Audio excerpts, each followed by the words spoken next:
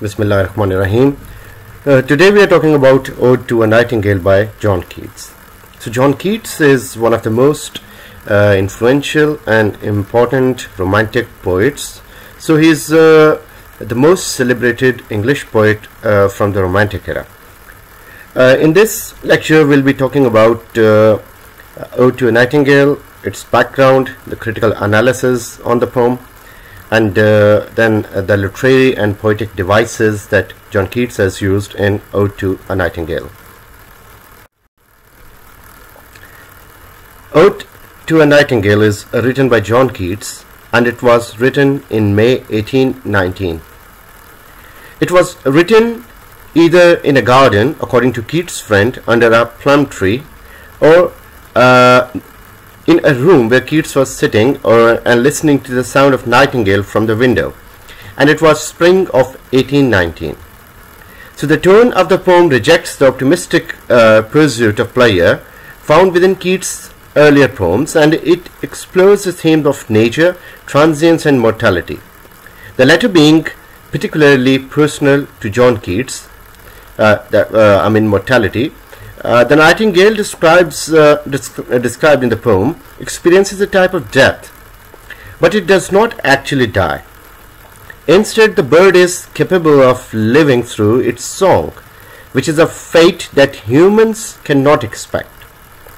The poem ends with an acceptance that pleasure cannot last and that death is an unavoidable part of life.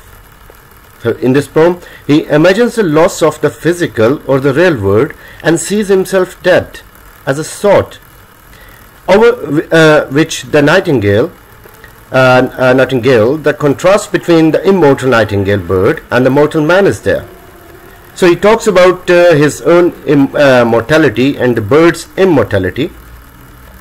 Now, sitting in his garden, his imagination becomes more present, and the presence of weather is definitely noticeable in the poem, as spring came early in 1819, which brought nightingales all over the heath or the land. So Ode to Nightingale uses a lot of figurative language and words which make us think that this is hallmark of the poetic genius of John Keats. Ode to a Nightingale is a Horatian ode, written primarily in iambic pentameter. The Horatian ode is simply a stanzaic form in which all stanzas are structured in the same pattern at the discretion of the poet. A rhyme, meter, number of the lines. More technically, it is non-stanzaic or homostrophic ode. Stanzas are created the way the poet wants to create. So this is in pentameter. There are 5 meters that are used in each line, and then poem in this poem, John Keats heard a nightingale, and he was then in a consideration of depth, the apprehension of material beauty, and the fascination of the word of deterioration. Keats was greatly admired in romantic poet circle, and Ode to Nightingale stands as one of the most famous poems. Perhaps this is in the part because poem's central figure, the nightingale, remains elusive and ambiguous. For instance, the line "already with thee" in the 4th stanza signals to many critics that the poet has entered a trance. Now this is particularly interesting because Keats was not known to take mind-alerting drugs, for instance opium, like the other romantic poets such as his contemporary Samuel Tyler Coleridge, T.S.T. Coleridge. Ambiguous language such as found in his line contributes to the poem's universal appeal and allows modern reader to connect to the theme and motives of the work. It is also noteworthy to consider how Ode to a Nightingale continues themes of subjectivity and self-consciousness that are found in his other works, such as Ode on a Grecian Urn or Ode to Autumn. In these poems, specifically in Ode to a Nightingale, Keats elaborates the power of imagination to escape ordinary and often painful reality. For instance, He, in his sixth stanza of the poem, says, "Darkling, I listen, and for many a time I have been half in love with easeful death. Called him soft names in many a mused rhyme, to take into air my quiet breath." So life is critical, but Song of Nightingale is not. An ode to Nightingale and its appreciation is always increasing. It is also about hard life's experiences of the poet that he expresses through this poem. It is a journey from a real world to the world of imagination. The poet escapes to the world of Nightingale. He finds imaginative world more peaceful and harmonious than the real world. However, he is alone there too. Ultimately, he returns with a lesson that escape is possible only with death. So the way he wants to get escape, first through drugs, then he discards the idea to go to Nightingale using the drugs, then he goes through poetry, but his dull brain retards and perplexes him, and he comes back ultimately. So John Keats, in Ode to a Nightingale, makes a comparison between several things. So that is a very good comparison that is making in this poem. So some of them are like art and life. So he's making a comparison between art and life, that the word of art is permanent and the life of human is not permanent, that is transient in nature. Then mortality and immortality. So the life of bird is mortal in a way that the essence of Nightingale cannot die. Nightingale has been living for ages and will keep on living for a very long time, till the eternity. Man dies. So man cannot compete with the nature. So the natural world is immortal and the human world is mortal. And then there is comparison between the word of mankind and the word of Nightingale. So Keats tells in this poem that the word of Nightingale is away from sorrows, miseries, pains, tensions, tortures, fever, fret. So all these things are found in the word of mankind. Natural beauty and artificiality. So there is also comparison between these two, that the life of man is artificial, but the life of Nightingale and the natural world is full of natural beauty. And this comparison between pleasure and pain. So he says that the word of Nightingale is full of pleasure and the word of man is full of pain. And then life and death, that he tells, like in old days emperors listened to the song of Nightingale, in a castle a princess listened to the song of Nightingale, Ruth the biblical character listened to the sound of Nightingale, and now Keats is listening to that song. So the very song will remain alive for long, but the man like Keats, the man like the king, women like the princess, and the women like Ruth, they will die eventually.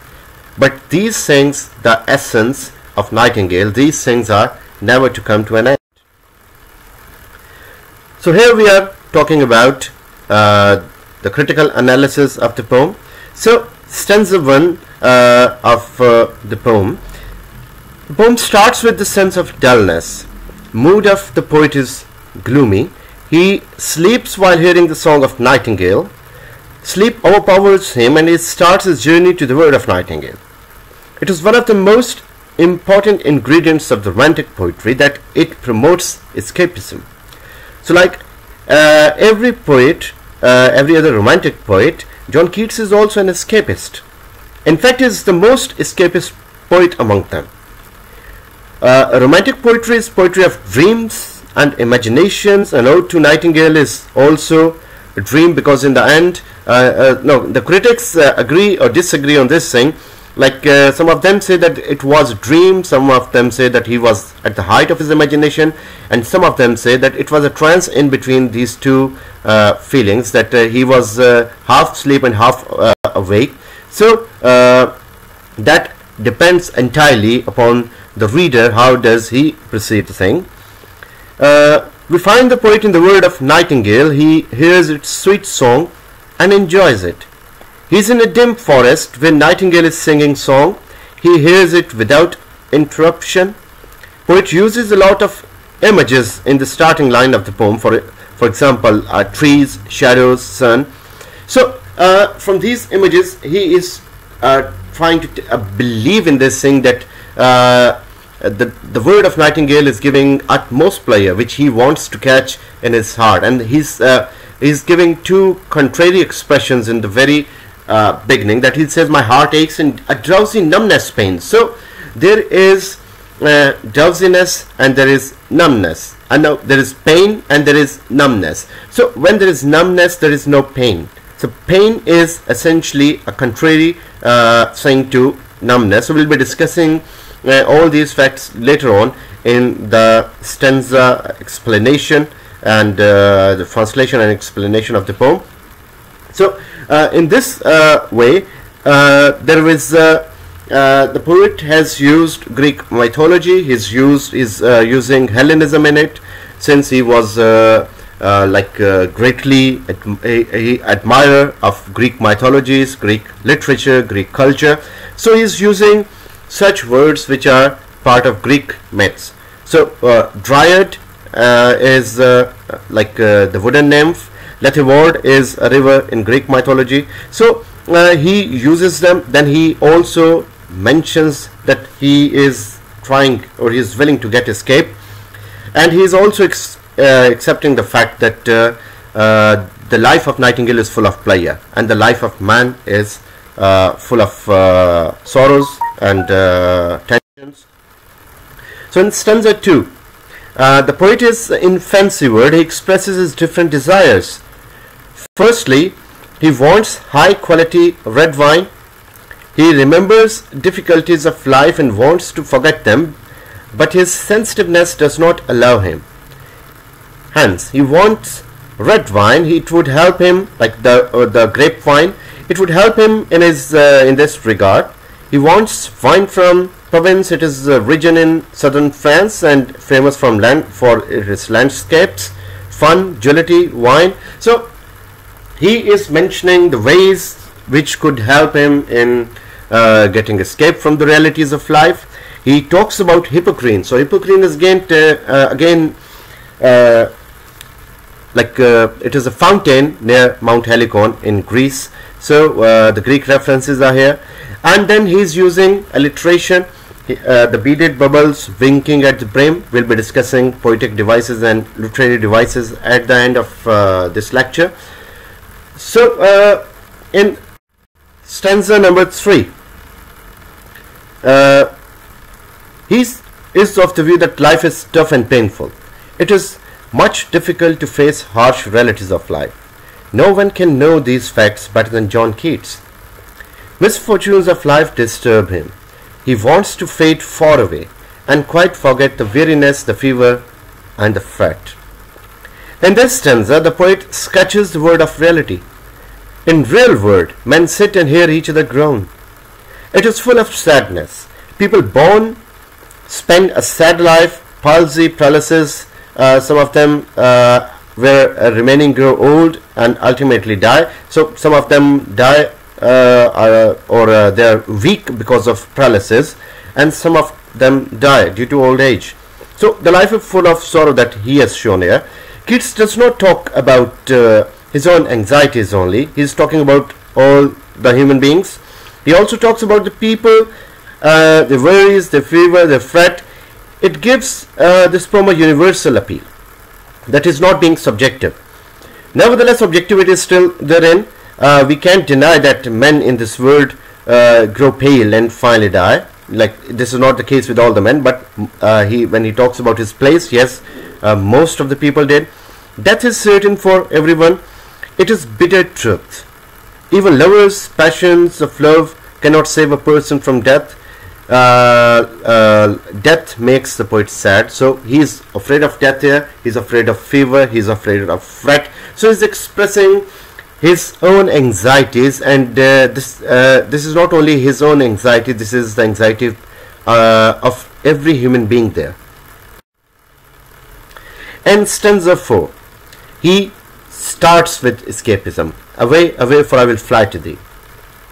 In the start of the poem, the poet asks for the sacred wine, but in this stanza, he gives up this idea. He needs no chariots of Bacchus and his parts. Bacchus is the god of wine, of course, from Greek myth. So he splendidly, the Bacchus splendidly rides on his mount, but Keats is rejecting this idea. The poet does not want it either. However, he wants to escape from this world. For this purpose, he chooses viewless wings of poetry. His poetic imagination can help him to start his journey to a new world where he sees a shining moon regardless of the darkness. So this is his sensuousness, his sense of sight that he's using. So the poem also includes his sensuousness apart from escapism, that using his imagination, he is explaining to us his sense of smell, sense of touch, sense of taste, sense of sight, and sense of listening. So he is telling everything using his sensuousness. John Keats has created many wonderful images in this stanza. He also refers to the god of wine. We can witness the strong imagination of the poet here. He is confident that neither wine nor the chariot of Bacchus, but his own imagination can take him to the fancy world, the world of Nightingale. He rejects the idea of wine here, hence it is no more required. Perhaps he has realized that wine is a temporary solution. Although imagination is also not an everlasting solution, yet it is better than the wine. Moreover, it is beautiful sentiment. So he is preferring the positive escapism or positive ways of escapism on the negative ways of escapism. In stanza 5, Keats' poetry here is appealing to the senses. Out of 5 human senses, 3 can be witnessed in this stanza, which are sight, smell, and touch. So Keats, despite being wherever he was sitting, he is with Nightingale, under the Nightingale in the forest, where he is listening to the Nightingale, and he is feeling the presence of so many objects around him. He is looking at them, he is smelling them, he is touching them. So in the world of imagination, he has seen the shining moon. There is darkness everywhere, therefore he cannot see anything. Nonetheless, he can feel and smell flowers when his feet touch them. He starts his stanza with the following line: I cannot see what flowers are at my feet, nor what soft incense hangs upon the boughs, but in embalmed darkness guess each sweet. So he's telling that he can see them, he can smell them, he can feel those things around him. He guesses from the smell of flowers that they are white hawthorn and eglantine, and then he talks about mid-May's eldest child called musk rose. It is the first flower that grows in the middle of May. There is also another image in this stanza which is of murmuring flies. So from the above lines, in this stanza, like almost all the lines, we can draw the conclusion that poet is in deepest oblivion. Description of the natural image is evident that John Keats is a true romantic poet. Flowers, bushes, moon, rays, flies, and the trees prove that poet has high imaginative powers. So in stanza 6, the poet is still in imaginary world with the Nightingale. It is much pleasant and peaceful for him, as peaceful as death. He has no fear of death. He sees death as a freedom. Easeful death is a kind of consolation for him. Death actually is a solution of Keats' problems. At this moment of life, nothing can help him but death. He wants peace. He wants death. At this moment of life, nothing else is required by him. He just wants he wants to die in such a way that he is listening to the sound of Nightingale, and his soul leaves his body. Although he finds it in the world of imagination, yet it is temporary. He can be with Nightingale using his imagination, but that is not going to last for a long time. Death is a permanent solution. He wants a permanent solution thus. He has found it. If death approaches him, it would bring him greater happiness. However, The only loss which he observes is that he would not be able to hear the eternal song of nightingale. So he says that the bird will mourn on his death, but he would have become a sod. So he would be an inanimate object. His sense of hearing will not work then. He could not be able to listen. He would not be able to listen to the sound of nightingale. But nightingale will keep singing. So it will keep singing forever. But Keats, since he's a human, as we have discussed before, so there's contrariness, or there's a contrast between life of man and bird. So man will die, but that sound of bird, that is immortal. So in stanza 7, this stanza is the crux of the whole poem. Keats has already described the real word in the stanza 3 of the poem. This stanza is entirely opposite to the former one. He completely demonstrates the word of nightingale. He puts two things in juxtaposition, life and everlasting song of nightingale. Seventh stanza of the poem is also a comparison between mortality and immortality. Humans have limited time to live, and that too is full of worries. On the other hand, the song of nightingale is endless. He expresses his thought in the following lines, the beginning lines of the seventh stanza: "Thou was not born for death, immortal bird." So the nightingale has been singing songs for many years. Many emperors and clowns have heard this song. It was being listed before Keats' birth, and even after his death it would be listened by so many listeners, and it would be listened by so many people when the Keats is dead. In this way, Song of Nightingale is immortal. He refers Ruth from the Bible. She was a maiden. She was captivated by a cruel king. Keats is of the view that she has also listened to the Song of Nightingale when she was in her distress. In short, it has been heard by kings, knights and warriors and maidens, and will be listened in future. The poet proves that Song of Nightingale is immortal, whereas life, on the other hand, like he's giving a reference to a human being, that their life is mortal. So, talking about Ruth here, so Ruth is sometimes, some critics say that, some versions say that she was under the influence of a cruel king, and some say that she was married to a person who died, and her husband family shun her out of her house. So she had nowhere to live. So she was all the time alone, and amid the alien corn, she was listening to the sound of nightingale. So in stanza 8, with the word forlorn, the poet returns from imagination. His mood is sad. Songs, flowers, trees, moon, forest and roses, they inspired him, but he had to come back. He had to come back to the real world. So there is no other option for him. He cannot stay there forever. The poet knows that word of imagination, though it gives pleasure, though it gives peace, yet it is a lie. He calls it a deceiving elf. At the end, Song of the Nightingale is fled, so that as imagination of the poet, look, both of them are gone. Like the Song of Nightingale is gone, and the power of imagination, that is gone. His imagination breaks, and he ends the poem with a question. He writes, "Fled is that music. Do I wake or sleep?" So, Ode to a Nightingale in a nutshell is the expression of his feelings. It is highly impressive poem of John Keats. The poem is evident that he is true romantic and a pure poet. It reveals his strong imaginative powers.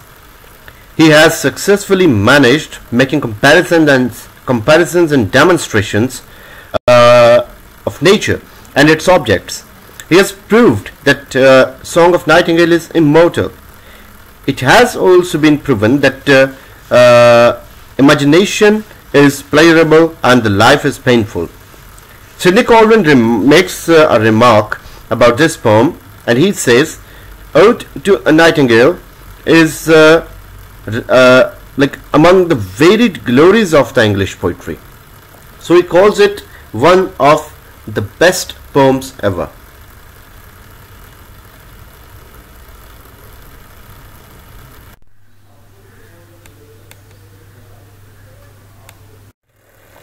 Well, in this slide we are discussing the literary devices that are used in Ode to a Nightingale. Literary devices are the tools used by writers and poets to convey emotions, ideas and beliefs. With the help of these devices, they make the text appealing to the reader. Keats has also used some literary devices in his poem to make it unique and appealing. The analysis of some of the literary devices is here in front of you, that are used by John Keats in his remarkable poem Ode to a Nightingale. So first device that he uses is alliteration. Alliteration is a repetition of consonant sound in the same line, such as the sound of the in that, thou, light-winged dryad of the trees. So the beginning two words that and thou are from the same consonant sound, and they are creating alliteration in the sentence. Moreover, in the second stanza of the same poem, he says that beaded bubbles winking at the brim. So beaded bubbles and brim, they are creating alliteration with each other. So the use of alliteration creates a melody that gives a pleasure to the ears and the eyes when we are reading them or listening to them. Moreover, alliteration is often used to make a sentence worth it, or it creates a kind of impulse in that, it makes a sentence lively. For example, how high his honor holds his haughty head. All the words are alliterated, they are beginning with the same consonant sound. Second, we have simile. So simile is a figure of speech used to compare something with something else to make its meaning clear. So Keats has used simile in the last stanza, forlorn. The very word is like a bell. So this is an excellent line written by John Keats. Forlorn, the very word is like a bell to toll me back from thee to my soul self. So here the poet is comparing forlorn to a bell. So this is one of the instances of the use of simile. He has used similes everywhere in the poem. Then he has used enjambment. Enjambment refers to the continuation of a sentence without a pause after the end of a line in a couplet or a stanza. For example, my sense as though of hemlock I had drunk, or emptied some dull opiate to the drain. So he's connecting my sense to the previous line. Keats has used imagery. The use of imagery makes the readers visualize the writer's feelings, emotions, or ideas. Keats has used images to present a clear and vivid picture of his miserable plight, such as, thou of hemlock I had drunk, passed near the meadows, fast fading violets covered up in the leaves. So these are the imageries that he's using. We tend to feel that he's showing us something. We go to those images, like his imagery makes his poetry so descriptive that we actually begin to feel, we actually begin to see, we actually begin to realize the condition of the things that he's discussing there. We tend to know his plight, we tend to know his feelings the way he is feeling there. We also tend to see what he's trying to show us. So we are very much engrossed in all the images that he's giving us through his poetry. Then he uses assonance. So assonance is the repetition of the same vowel sound in the same line of the poetry, such as the sound of O in some melodious plot. So the vowel sounds, E sound, the voice here, this passing night was heard. So assonance is there. There is repetition of vowel sounds, there was a repetition of consonant sound in alliteration. So in assonance we have repetition of the vowel sounds. And then we have metaphor. There are two metaphors used in the poem. The first one is used in the line 11th line, for a beaker full of warm south. So here he compares liquid with the southern country weather.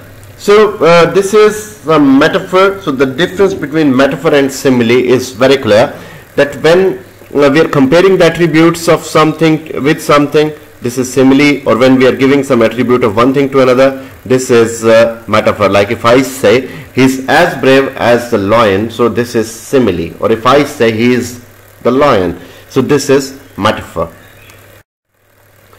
Keats uses personifications to give human qualities to non-human things. Keats has used personification in 29th line, where beauty cannot keep her lustrous eyes, as if the beauty is human and cannot see. The second example is in 36th line. The Queen Moon is on her throne. Like Queen Moon is here he is referring to the heavenly object moon itself, and he also says a starry face. So he is comparing the star with the fairies that are moving or dancing around the Queen Moon. So that is also example of personification. So he is using personification to a nightingale. So personification basically is when we are giving human qualities to non-human things. If I say that the crops were dancing, the flowers were dancing. So flowers cannot dance; they can move when the wind blows. Human beings dance. So if I say the crops are dancing, it means that I am using personification. Anaphora is another device that he has used. It refers to the repetition initial words of the sentences in sequence, or in the whole stanza of even the poem. Keats has repeated the word where in the following lines to emphasize the existence of his imaginative word.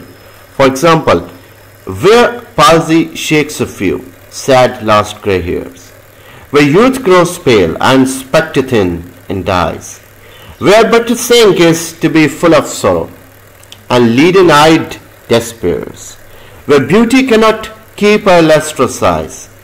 So anaphora in linguistics means referring back, like something is mentioned and now you are referring back to that object. So here too he is using anaphora in the same way, that he has already mentioned a place. So this where is now connected to the word of nightingale. So where palsy shakes a few, and then he is also making a comparison. So he is making it connected with the word of nightingale in a way that there is a comparison. He is making a comparison between the word of human beings and the word of the nightingale. So all these things that he is mentioning, they are not present in the word of nightingale, rather they are present in the word of human beings. So where palsy shakes a few, like in the word of human being, where youth grows pale, so that is very much with the mankind. Where but to think is to be full of sorrow, he is talking about the materialistic word, the artificial word. Where beauty cannot keep her lustrous eyes, Keats is very much talking about his own word. So, and again Keats is making a comparison with mentioning these things. He means to say that these things are non-existent in the word of nightingale. Then he is using apostrophe. So an apostrophe is a device used to call somebody from far. So this is unlike the apostrophe we use in grammar. The poet has used this device in 61st line. Thou was not born for death, immortal bird. So he is tending to call him, and he is using apostrophe here in that way. Then there are poetic devices that Keats uses in Ode to a Nightingale. So those poetic devices are, first of all, he has stanza. So stanza is a poetic form of some lines. So there are 8 stanzas in this poem with 10 lines in each stanza. Rhyme scheme, the poet follows rhyme scheme A, B, A, B, C, D, E, C, D, E throughout the poem with the iambic pentameter. So what does this mean? A, B, A, this shows that first line is rhyming with this third line, second line is rhyming with the fourth line, fifth line and onward, like C, whereas C stands for the rhyming of one line to the third last line, though it is connected with that. So in this way, the rhyme scheme is there. Like first line will be ending with the same rhyming word as the third line is ending.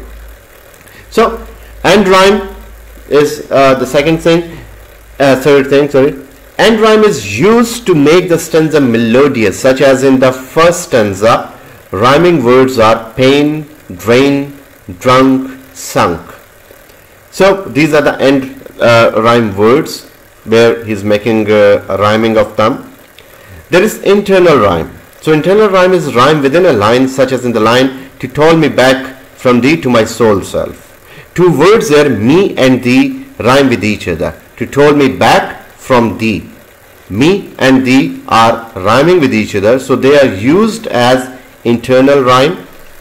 Then is used iambic pentameter. So it is type of meter consisting of 5 iambs. So the poem comprises iambic pentameters such as my heart aches and a drowsy numbness pain. So the bold ones are the aims which he has used. So there are 5 aims that is used in this. So there are 5 meters basically that he has used in his poem. Then there are themes. So in Ode to Nightingale there are certain themes, and his poem is replete with these. First of all, the versions of reality. So Keats is showing us 2 versions of reality. One version of reality is where Keats is his own self is existing, and one version of reality is where the nightingale is flying. So Nightingale is also existing in reality. Keats is also existing in reality, but the version of reality that John Keats is going through is very much different from the version of reality that Nightingale is going through. So Nightingale is very much closer to the concept of immortality, and John Keats is very much closer to the concept of mortality. The second theme is immortality, that is prevailing all over, John Keats is suffering from this tragedy in this poem, that his life is mortal one. One day he has to die, though he wants to die soon to get permanent escapism from the miseries of the world. But yes, he is feeling this way, that the nightingale is immortal, and Nightingale has been there since ages, for ages till now. So he is trying to explain this fact that Nightingale is belonging to such a place, the natural world, which cannot come to an end. Though hungry generations treat thee down, he says, that hungry generations of human beings have tried to kill Nightingale and the natural world, but the natural world has never ended. So natural world is immortal. The word of human being, the word of mankind is mortal. Then Keats talks about beauty. He talks about the internal beauty. He talks about the permanent beauty, and that permanent beauty is in the realm of Nightingale. That is in natural world. That is not in human world. So he has also said that where beauty cannot keep a lustrous eyes, it means the beauty in the human world, that is transient, that is temporary. The beauty with the natural world is permanent. Then he talks about the transient human world, that human world is not permanent. Everyone grows up, he is suffering from diseases, he gets pale, or he suffers from paralysis, and he dies. Nightingale is all the time singing. Man is suffering from his miseries, but Nightingale is not suffering from any misery. Nightingale is living and enjoying its world or its life. So man and the nature is another theme, that man is in love of the nature. So nature is something that is a balm, that is a soothing thing, that gives a charm to the people, charm to the humanity. It gives solace, it gives a kind of it is something that is making your life out of pain. It is giving you balm, it is giving you pleasure, it is giving you perfection. It matures you, it teaches you. So Wordsworth says that to him nature was like a mother, to him nature was like a god. So he had the view of pantheism, that he found the depiction of God in nature. So Keats also is using the same concept here, that nature is sublime, nature is superior, and nature is permanent. Man is not.